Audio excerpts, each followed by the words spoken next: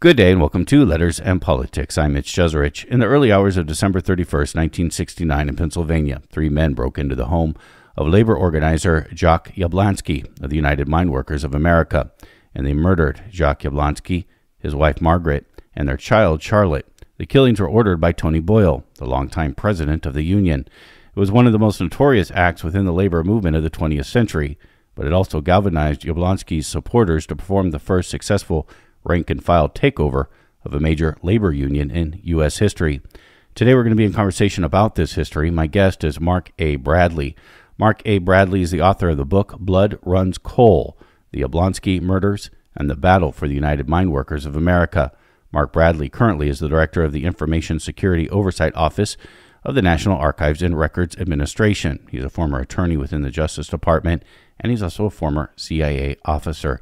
He joins me via Zoom. Mark Bradley, it's a great pleasure, sir, to welcome you to this radio program. Thank you, Mitch. I'm delighted to be here. Let me ask you a little bit, and we won't dwell on this, but I am interested a little bit in your background as a former CIA officer, and my understanding is what you do at the National Archives and Records Administration is also dealing with classified information. So somebody with a bit of your background, you'll correct me there if I'm wrong, but with your kind of background, how do you end up getting interested in this labor history? Well, I studied history as an undergraduate in college and then picked up a master's in history at Oxford, and have always considered myself kind of an amateur historian.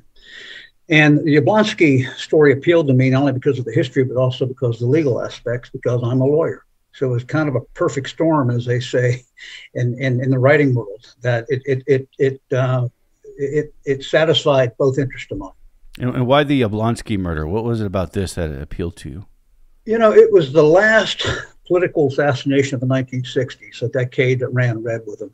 I mean, I'm old enough to remember. I remember being sent home from grade school when JFK was assassinated. I remember when Malcolm X was murdered. I remember Martin Luther King and Robert Kennedy. And so this was kind of the last violent punctuation mark of an extraordinarily unsettled decade. And I wanted to tell the story because it had been kind of lost. I mean, there had been a spate of books written about it. The murder took place on New Year's Eve, 1969. And there had been a spate of books written during the time of the trials of the defendants. They were all written by journalists, and none of them had any footnotes, and none of them at the time, and they couldn't have, tried to put this murder, or these murders, plural, into any type of historical context. So I thought it was time for somebody to step back. It had been almost 50 years by the time I started writing this thing, to step back and have a look and try to frame these murders in their historical context. And I found out that one of the advantages of living here in the Washington, D.C. metro area, we have the Library of Congress. And I was finishing up the footnotes on my first book and was looking at the Library of Congress's manuscript division manifest. And I noticed they had gotten in 26 boxes on something called the Joseph A. Yablonski legal case. And that piqued my interest. I asked to see a couple of the files, and I realized I was the first researcher to break the seals in those boxes. And I thought to myself, what a marvelous opportunity. And so I began to do research, and it took some years to do it, but Blood Runs Coal was the product of that momentous day in the Library of Congress.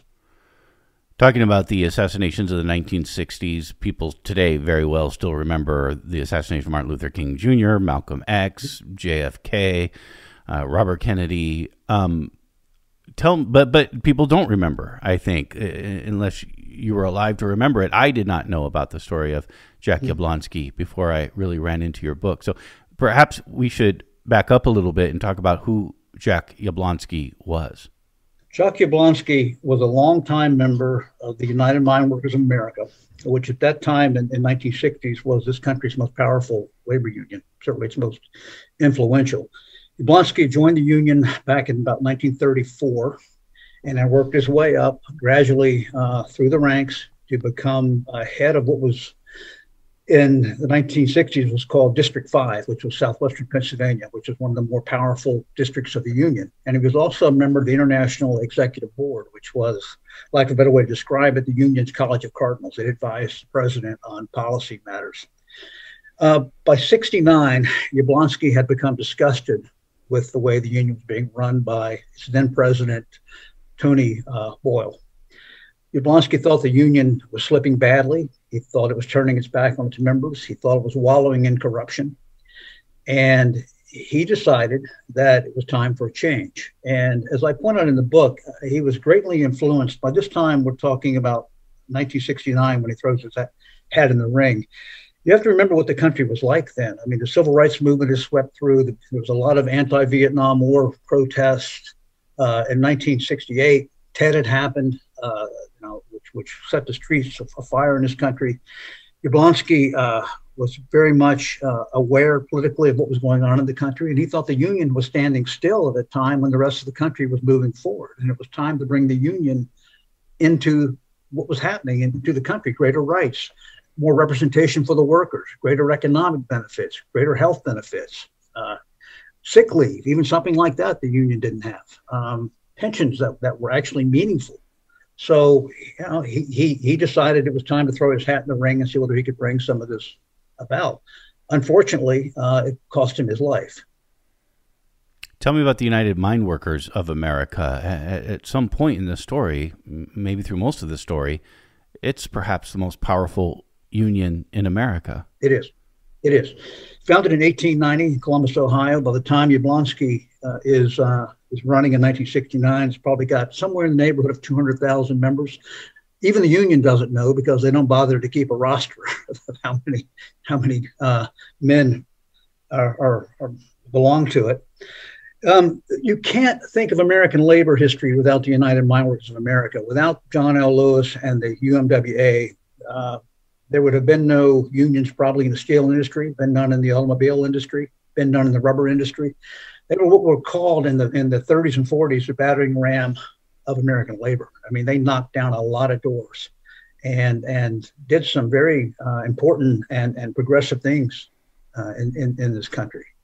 The sad thing about it is Lewis stayed on too long, became a bit of a dandy himself, and began to turn his back on his members too. And then Tony Boyle just picked up the note from Lewis and did it even more so.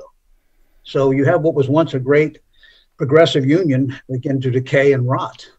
And that's what upset Jock Yablonski so much, because he had devoted his life to being a union member. What do you mean by picked up the note from Lewis? Tony Boyle picking up the note from right. Tony Lewis. What does that mean?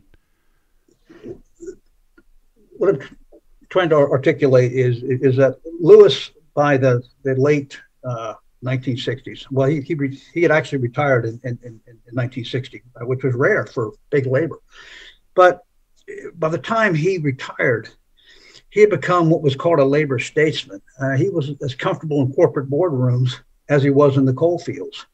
And in 1952, Lewis had made a seminal choice. And that choice was that in exchange for allowing the big coal operators to mechanize the coal fields, the coal operators would contribute more money to the union's pension fund. So that meant the union now became interested, or as much interested in production as the coal operators did. That cost about 300,000 miners their jobs, and it helped accelerate greatly the poverty in Appalachia. So even as early as 1952, Lewis is beginning to turn his back on his members. And of course, with increased production comes what? Health risks skyrocket, especially black lung, especially mining accidents. In fact, in my second chapter of the book, I opened up with a horrific mine accident in West Virginia in 1968, November 20th, 1968, that killed 78 miners.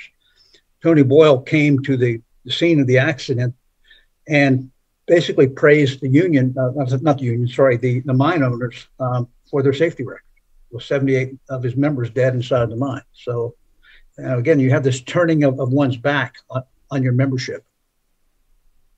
Tell me about Tony Boyle. How does he become the leader of the United Mine Workers of America? And I guess there's a bit of a narrative arc to his career as the leader of the UMWA. Right. Boyle was born in 1901 in Bald Butte, Montana, which doesn't exist anymore. He came from a long line of Irish, Scottish coal miners. He entered the mines when he was 9 years old.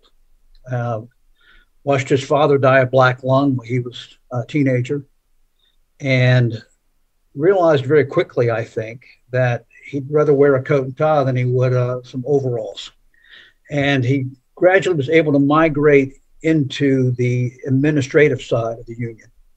And he became vice president of the AFL-CIO chapter out there for the mine workers. In 1940, he became head of District 27, which in those days, District 27 of the United Mine Workers, in those days encompassed Montana, the two Dakotas, and Alaska. And he was known for what he called the rough stuff, which meant that he employed physical violence when it was necessary in the interest of the union or himself. And so he came to the attention of Lewis because he was so aggressive and because he was kind of a no holds barred person. And Lewis brought him to Washington in 1948, basically to be his enforcer. And so Lewis would send him out to some of the worst parts of the coal fields, those that were particularly having strife with non-union mine owners. And that was always a problem, especially in Kentucky and Tennessee. And we know that by 1951, Boyle was trying to employ a mine worker as an assassin to kill two rival non-union mine operators. So very early on, I mean, Boyle was one of those guys you did not cross, and if you did, you'd probably pay for it. So by 1960, Lewis is retired. He had a geriatric successor named Thomas Kennedy, who is basically just a figurehead. Kennedy dies in 1963 of cancer, and Tony Boyle becomes head of the UMWA. And so his time as head of the union is actually quite short. I mean, he was always near the top. It is. Yeah. It is. He's been in the union for a long time, but actually being president, he's been there from 1963 to 1972. It's interesting when you talk about how sort of tough these guys were. And I think when we think about labor in the middle of the 20th century, this is kind of the idea that we have of labor, especially with the auto industry, the mine workers, right, et cetera, et cetera. That doesn't come out of nowhere. There's a history right of where you actually had to fight in order to achieve labor rights. That's right. It's, you know, Mitch, it's one of the regrettable things in this country. The labor history is just not taught.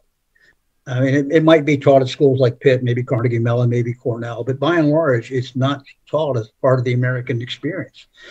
And, you know, without the labor unions and that, there would be no industrial America. I mean, the unions built this country, and it is a very bloody, violent history.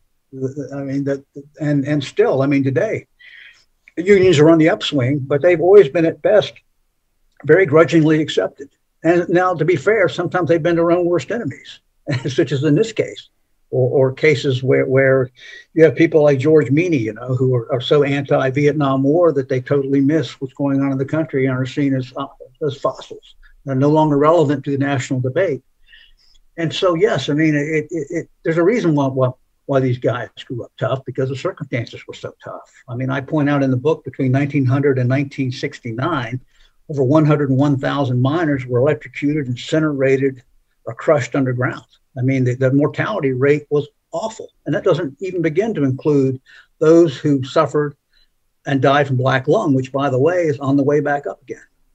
I mean, it's a very difficult, hard life, especially the kind of life that Jock Yablonski lived and Tony Boyle lived. So, yeah, you're right. I mean, it's no wonder that these guys were rough, tough guys. Tell me about black lung. Well, it's awful. I mean, you know, basically it's breathing in too much coal dust, and it turns your lungs into like fishing nets. I mean, they can't hold air, and so ultimately you just choke to death or you suffocate. And you get it by being underground and breathing in stuff, coal dust. And back in the day of the book, I mean, the period this book covers, I mean, you've got these huge mining machines, continuous mining machines that are just running underground and grinding the coal out of the walls of the mines. But you can just imagine the coal dust that those things are kicking up. That was another thing that Yablonski was very upset with. I mean, he knew the ravages of what black lung can do. And he was very upset that Boyle and the UMWA hierarchy at that time, safety was very much a secondary consideration. The main thing was production.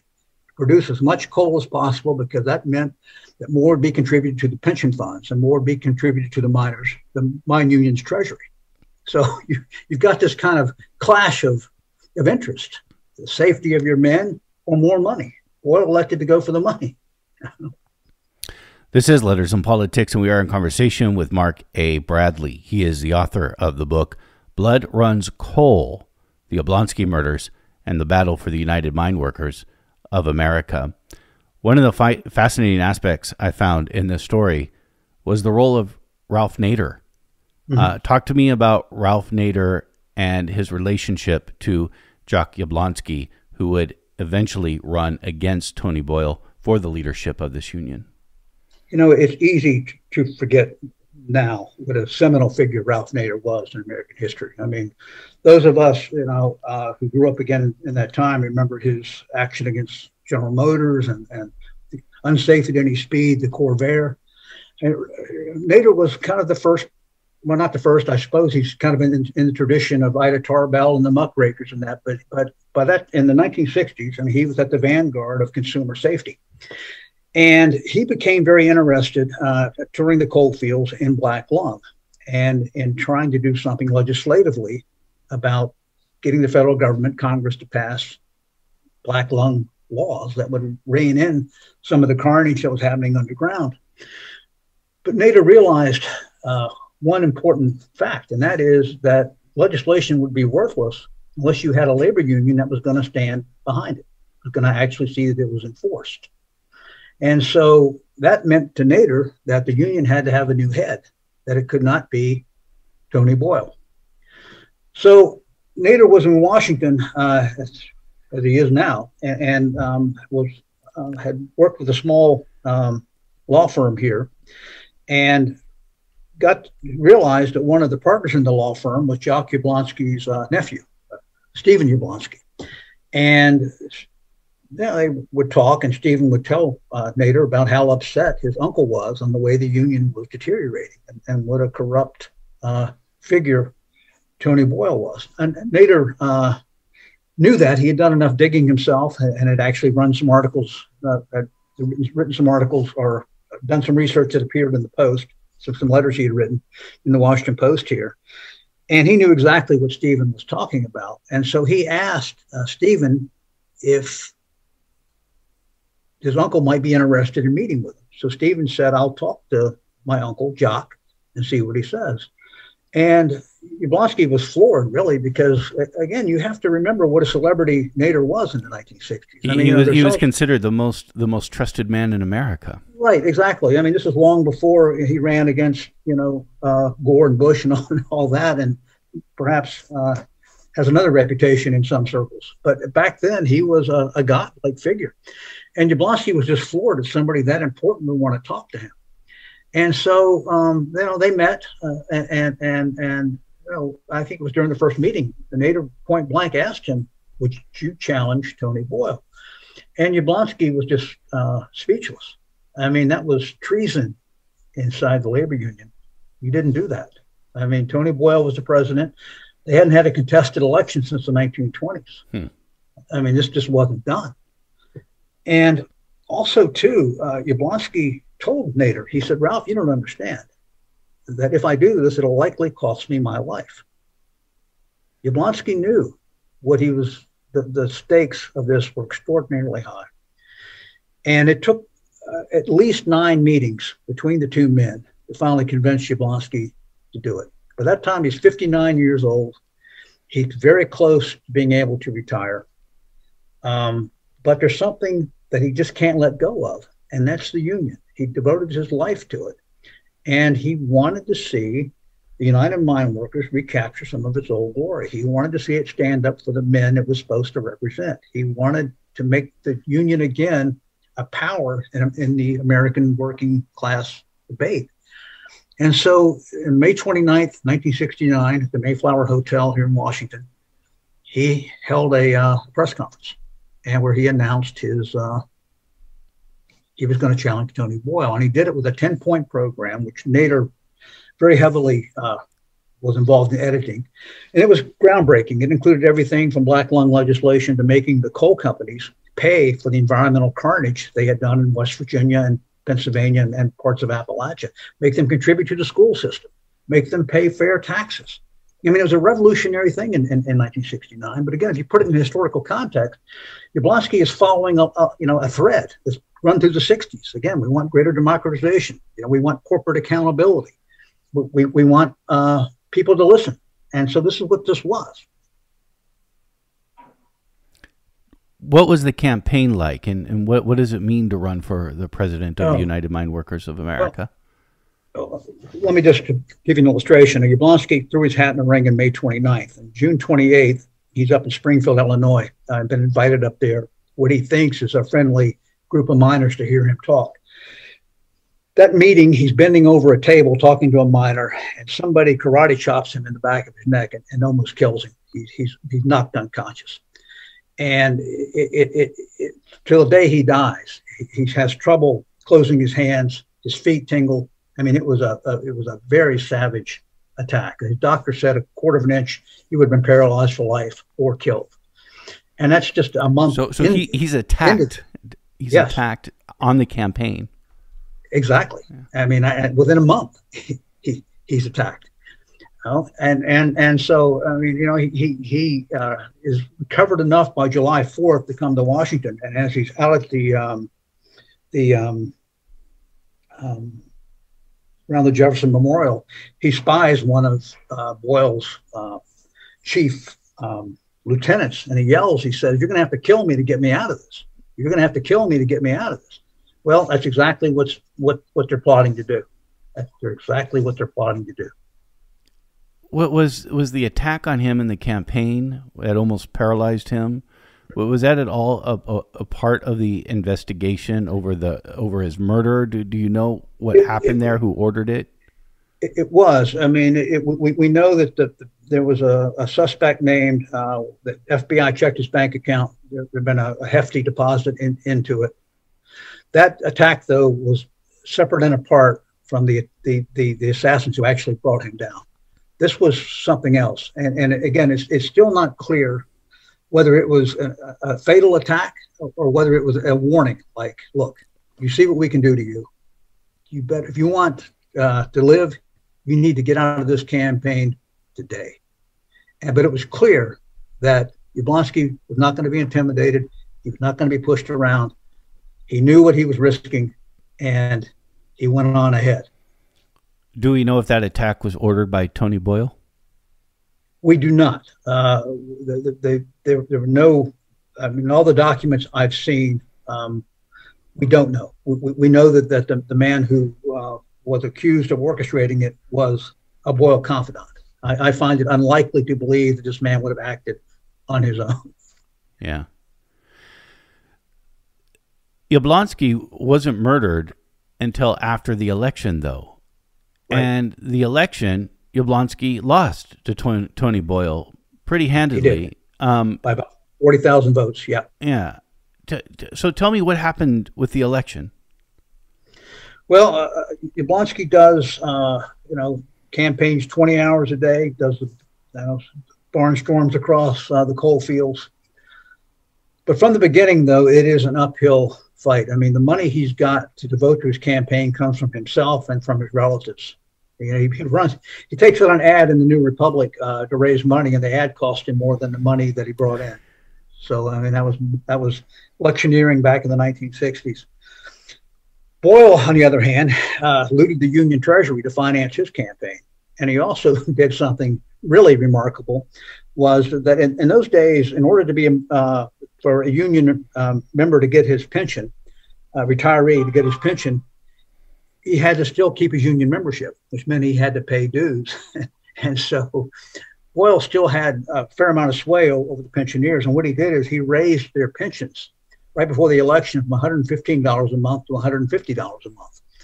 So he got about 73,000 votes that way automatically. And for the first time in union history, the letter that went out was from him to the pensioners not from the union. Normally it was from the union. You know, you're getting an increase in your pension. But this time Boyle took personal credit for it. So it was David versus Goliath from the beginning. I think that you know, you raised the point of Yablonski being murdered after the election, and the reason is Yablonski didn't concede.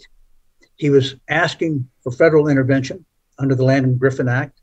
He was saying he was going to go before a grand jury and reveal everything he knew about the union's corruption. And so, you know, Boyle had called the plot, told the killers to stand down before the election because he knew he was going to win. And so he was just going to wait to see what was going to happen after the election. But as soon as Yablonski refused to concede, the murder plot went back on. And so Yablonski had to be taken care of. And also, too, I think it was very important to Boyle to send a strong message that traitors are dealt with in only one way in this union. And if you cross us, then you're doing it at the risk of your life. And I think he wanted to send a very strong message to the membership that you just didn't do that. I mean, it seems to me perhaps the biggest reason for going through with the murder was because he was getting the Justice Department involved in union affairs. Yeah, that's true. Although it had been very, very difficult. You got to remember the Nixon administration was no fan of big labor. Labor hadn't supported him in 68. And basically it was a laissez-faire type of thing. I mean, as long as the unions are, you know, they can do what they want to each other. I mean, as long as they're not bringing the country down on strikes and that. So, you know, it would have been if Yablonski had gone through with his plans, if he hadn't been assassinated, it still would have been, I think, an uphill climb. And they had plenty of evidence that the election was stolen. There had been massive fraud. But again, just to get the Department of Justice to focus on that still would have been a steep climb. Let's talk about the assassination of Yablonski. This is, I find some real irony here. This is done by three men who were paid to do this. They personally didn't have anything to do with Yablonski. No. From Cleveland. Right. But my understanding, I guess this is where the irony comes in. These were men that were affected actually by the mechanization process of the coals, of the mines themselves, who lost their jobs because of this. Right. That's exactly right. No, I mean, all three, I mean, there were three of them. Paul Gilley, who was the one who hired the other two, was from Kentucky. Grew up in the Kentucky/Virginia coal fields. Claude Veely was from West Virginia. Auburn Buddy Martin, West Virginia. They were all products of this diaspora that happens after Lewis agrees to mechanize the mines. You have somewhere between, I think the most accurate statement would probably be about 3.3 million Appalachians left the coal fields between 1950 and 1969. So that's a huge number of people moving north. A lot of these people are unskilled or semi-skilled, so they populate places like Cleveland, Detroit, Akron, Ohio, Muncie, wherever there's light industry, wherever they can work and get out of the coal fields. And so, yeah, I mean, there was a large, lack of a better way to describe it, hillbilly ghetto in Cleveland, and these men were products of that landscape. You mentioned Paul Gilley. You spent time with him. I spent time with him. He just died in July, 88 years old, as did Richard Sprague, the prosecutor. Kind of ironic, they both died within weeks of one another. Yeah, I interviewed Paul Gilley at the Albion State Penitentiary up in Erie, Pennsylvania. And, you know, I part of my biography, too, is I was a criminal defense lawyer for 8 years. And I've represented people in murder cases. So it was like old home day going back into the penitentiary. So it was nothing I wasn't accustomed to doing. But it's still interesting or in a chilling way to sit across from somebody who was responsible for the murders of three people. Tell me about the murder itself. Well, including the attempt in Springfield. Again, that's separate from the murders, the actual killings. There were 9 attempts on Yablonski's life, and the last one was successful. What happens is that there is a great push after Yablonski won't stand down, won't concede, to get him off the scene. And so the three killers are told in no uncertain terms they have to get it done, or their contract, or no written contract, but their contract was going to be pulled. And they were terrified that they were going to have to refund what money they had been given. They had spent most of it already. And also, too, that they maybe killed themselves because they knew too much. So what they did is they drove down to Clarksville, Pennsylvania, where the murders took place. I've been inside the house. It's a very chilling place. There's still a bullet hole upstairs in the bedroom where Yablonski was shot in the head. 40 years later, or 50 years later. Yep. It's like a time capsule. I mean, talk about spooky. But anyway, they go to Clarksville on December 30th, and they, in no uncertain terms, this time, they know they've got to get it done. And there's one very powerful ingredient they've got this time. They've got with them Auburn buddy Martin, who is brand new to the plot. Martin is in his early 20s. He's extraordinarily got a hair trigger temper, very violent. He was once thrown out of a bar in Cleveland and came back with a machine gun and raked the bar. Not a man to cross at all. And Martin wants money. He's broke. He needs cash. He knows this is an easy way to get it. So he goes, joins the plot. The third man that they did have dropped out, and so they needed a replacement. So anyway, they go to Clarksville. And in the early morning hours of December 31st on New Year's Eve, 1969, they creep up the driveway. They take one of the doors off the hinges, take their shoes off, creep up the steps. Martin heads into Charlotte Yablonski's bedroom, the 25-year-old daughter, and Claude Veely and Gilly go into where the parents are sleeping next door. The rooms are actually side by side. And Martin shoots first, shoots Charlotte in the back of the head twice, kills her instantly. This is the child. Yeah, she's 25, but yeah, the daughter. Their child, I should say. Yeah, exactly. And that wakes up the parents. Margaret Yablonski screams when she sees two men standing in her door. Gilly raises up a rifle to shoot her, pulls the trigger. He pulls the wrong mechanism on the rifle, and instead he ejects the clip, so it falls on the floor. She starts continuing to scream. Yablonski begins to get out of bed. He's got two rifles. He's got two guns in the room. He's got a .22 rifle up against the wall, and he's got a shotgun on the other wall. Yablonski, when he was 13 years old, had been playing with a pistol as a young teenager and accidentally shot and killed a friend of his. Because of that, he abhorred guns, hated them. And both these guns that he's got in his room are unloaded. So anyway, when his wife starts screaming, he gets out of bed, must have realized immediately what was happening, began to grope for the shotgun shells. Gilly picks up the rifle from Veely, takes the rifle from Veely, shoves the clip back in, shoots Margaret once in the shoulder. Buddy Martin then comes in and empties 4 shots into the parents, kills Margaret instantly, and then badly wounds Jock Yablonski. Veely then takes the gun from Martin, reloads it, and shoots Yablonski some more. By the time it's over, Yablonski's been shot 5 times. The killers then look for some money to steal. They go through the dressers and that. They want to make it look like a robbery that went bad.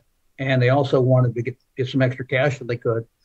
They take some money from Yablonski's dresser. They find nothing in Charlotte's room. They go back down the steps, put on their shoes, and leave and head back to Cleveland. Along the way, they throw out their gloves, the wire cutters they'd used, various tools, and then head back to Cleveland. They get back to Cleveland on New Year's Eve, and they immediately begin to spend the money on alcohol and women. And so for just under $5,000, they've snuffed out 3 lives. Do you know why, or did you even ask Paul Gilly why Charlotte, their 25-year-old child who was in a different room? It's interesting. The men did not wear masks when they went inside the house, which leads me to believe that no one was going to be allowed to get out. They'd also disabled the cars, so no one was going to be able to identify them. Charlotte had finished up a job as a social worker and an economic director in West Virginia in one of these coalfield counties, and was looking very much forward to going to Washington, D.C. to learn how to make policy. Actually, she realized being a social worker, which she loved, was great, but to actually have real impact, Washington, D.C. was where legislation was crafted. So if you're going to alleviate poverty in that, come to Washington. So she was merely home waiting to start another job. She'd finished working on her dad's campaign and was just within probably days of being able to come to Washington, and just happened to be in the wrong place at the wrong time. And if the killers had been more proficient, they would have killed Yablonski before, and not in the house, but on the campaign trail. And they'd stalked him. But thanks to their ineptitude and awful luck, Charlotte is in the home the night that these three break in. So she's what they would call collateral damage in the worst sense. How long is it until they get caught, and how do we connect the story from their murder of Yablonski, his wife, and his daughter, to that of Tony Boyle, the president of the union? It's a torturous road. I mean, it takes Richard Sprague 5 trials to finally do it. But what happens is, when the killers get back, they are flush with money, and people notice that they are flush with money. People who didn't have much money before are now flush with it. And Martin gets drunk and starts bragging about some of what he had done. And one of the other men in the plot was a guy named Charles Phillips, and James Charles Phillips, and he is terrified that somehow, some way, he's going to be linked to these murders. Again, he had dropped out of the plot, but he was terrified. So he goes to see Paul Gilly, and Gilly basically threatens to kill him if he says anything. So Phillips tells his uncle, what happened? And his uncle says, you've got to go to the FBI. And tell them what you know. And by the way, there's also a nice hefty reward out there that you may be able to get if you turn on these guys. So Phillips goes to the Bureau, I think it's on January 17th, and begins to talk. And so the Bureau very quickly is able to wrap up these three and arrest them. And so first one who stands trial, let me back up. Claude Veely on January 21st agrees to cooperate with the FBI. Now here you've got one of the main players, in fact, one of the shooters, actual shooters, confessing to the murder plot.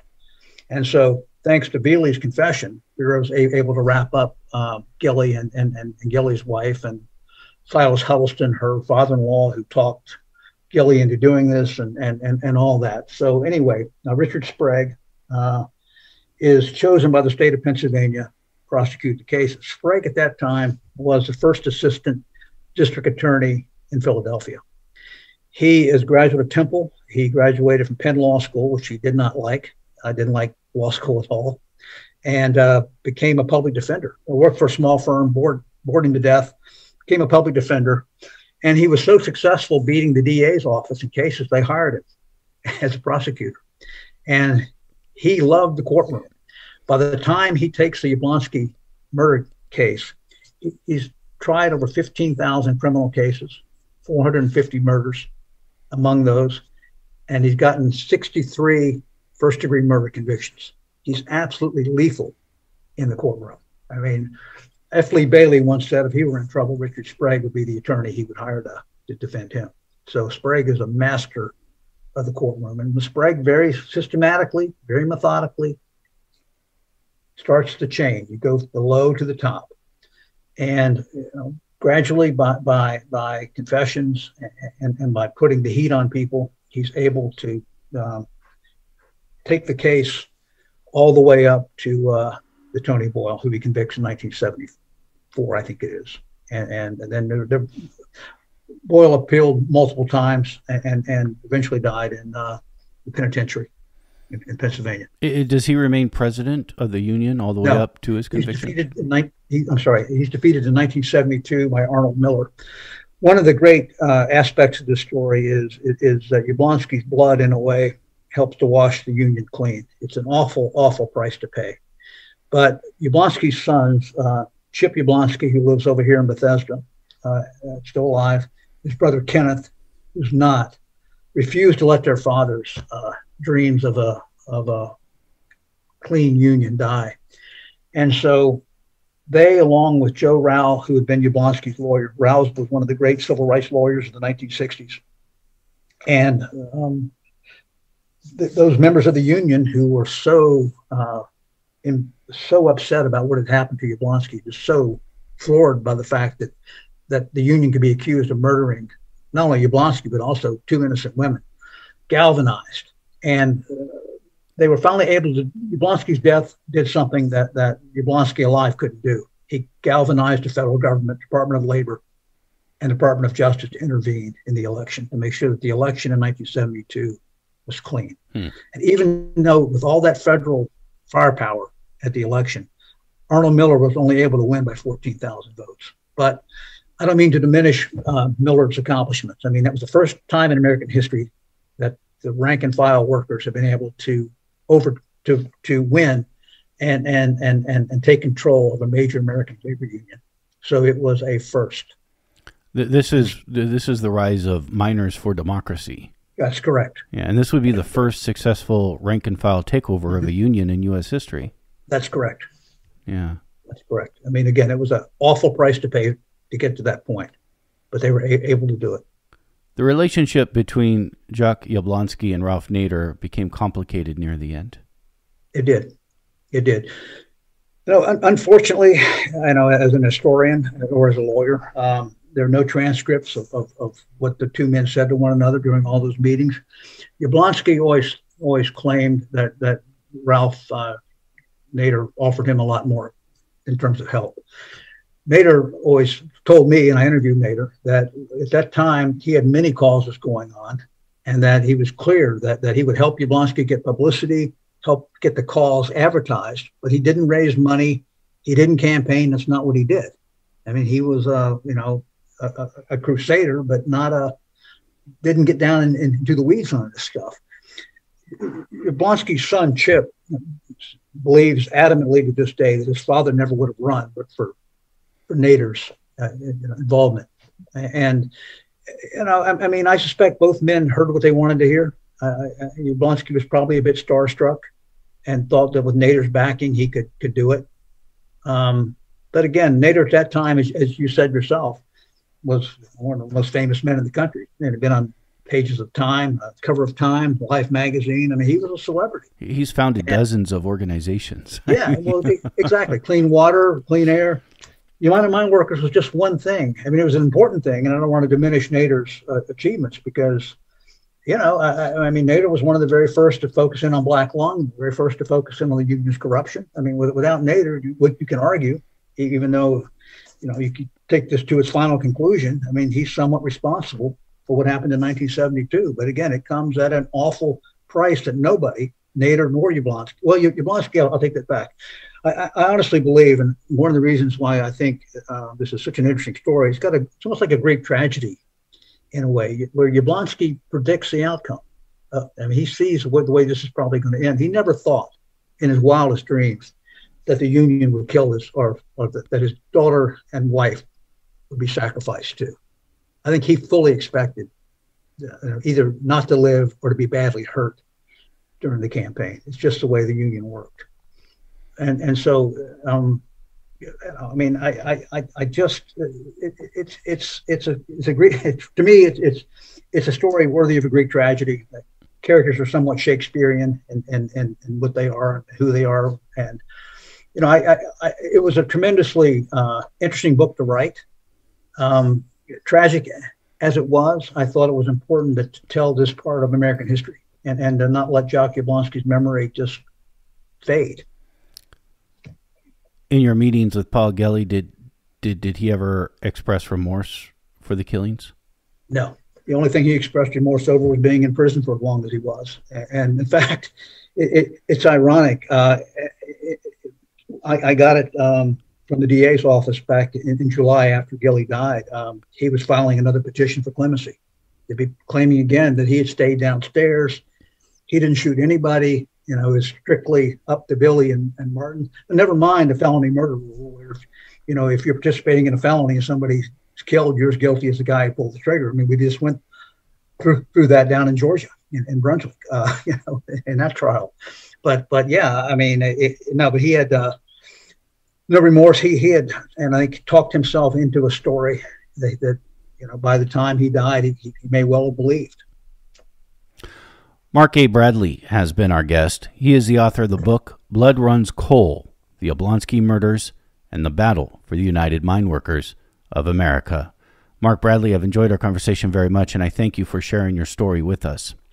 Well, thank you, Mitch. It was a real pleasure to talk to you and to your audiences out in the West Coast.